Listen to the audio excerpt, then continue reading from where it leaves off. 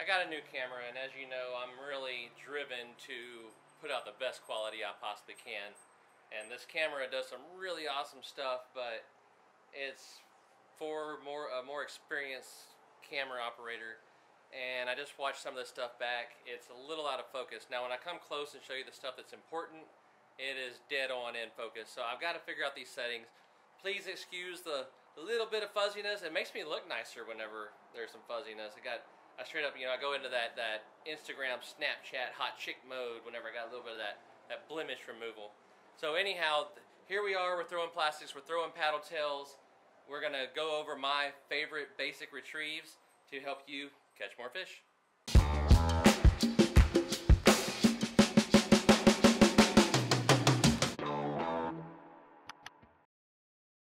So we've got a lot of requests asking about, how I throw plastics, show me how you do it and whatnot. So today we're going to cover paddle tails and rat tails. I have different retrieves for what I'm doing in different kind of water. But what I have here is a 1/4 ounce jig head on the 3-inch DOA. I almost always throw a 1/4 inch jig head a 1/4 ounce jig head out of the boat.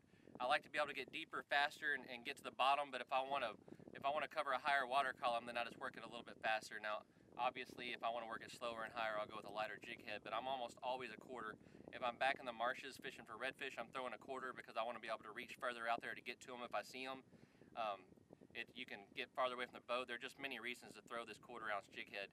Now, I see a lot of people rig this thing all sorts of different ways, and on almost every plastic, I'm going to come right out of the top of the lure.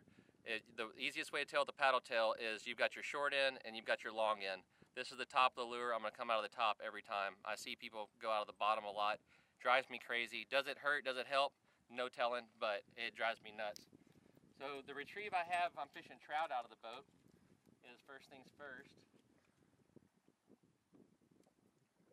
Untangling all that. If I'm fishing trout out of the boat, I'll get it out away from me a pretty good ways. Let it sink just a second. Now with trout, I pump my rod quite a bit.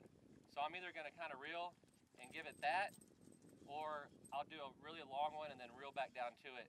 One of the keys that I've always found very important is whenever you get up here, I'm in a hurry to reel back down to it, because often while it's doing this, the lure is dropping. Whenever the lure is dropping is a lot of times when you get that bite. So if you get up here and get real lazy with it and just kind of reel them back down, you're going to get that bite, and then you're trying to set the hook just like I showed you on the Corky video. So I want my rod tip low as quick as possible. And the way that I really like to throw it for redfish is I'll throw it out, and then the redfish is more of a straight retrieve. With every once in a while, I'll just give it a little twitch just to maybe invoke a reaction strike. But I'm going to throw a lot more straight retrieve with the paddle tail. The paddle tail does a lot of the work for you. If you're not real comfortable throwing plastics and all the different techniques that are out there, the paddle tail, just a straight retrieve with one of these every once in a while, the paddle tail is going to do a lot of the work for you. So it's a really versatile lure. You can throw really big ones, really small ones. For redfish, I like the little 3 inches. For trout, I'll throw the 3 inchers, 4 inchers, 5 inchers, doesn't really matter. Now onto the rat tail baits. This is the Kelly Wiggler ball tail shad. I've been having a lot of success on this one lately in this red and white color. I'm not trying to keep any secrets from you guys. I want you guys to catch fish just like me. Again, I'm coming out the top of it, okay? The bottom, even when there's a slit in your lure, the slit is for weedless setups, which we'll cover in a later video. That slit isn't for your jig head to come out of. So you can see the belly here, so quite obviously that's the top of the lure. This is an 1/8 ounce knotty hooker jig head, and again, this is the Kelly Wiggler ball tail shad. Now this one requires a little bit more work. I really like this one whenever I'm seeing any kind of sand eel, shrimp, anything like that. But this lure is going to depend on you to do the work.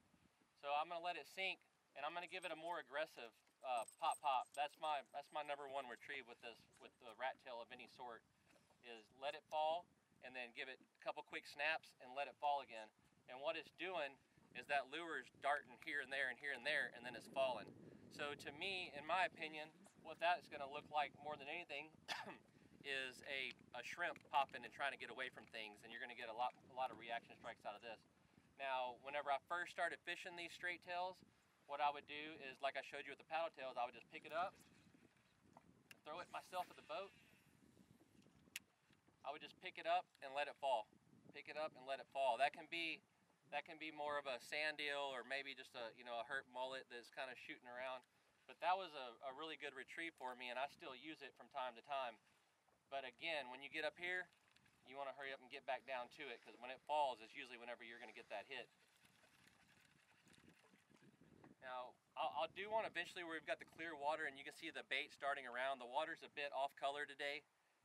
It won't justify it. I know a lot of people do it in the swimming pools, but the reason that I hate the swimming pools is these lures, whether it be a quirky, a topwater, anything, whenever you're on a short retrieve, you're going to get a different action out of them. It's a totally different deal than what that lure is doing out there. So it's not really giving you a true, this is what that lure is doing way out there.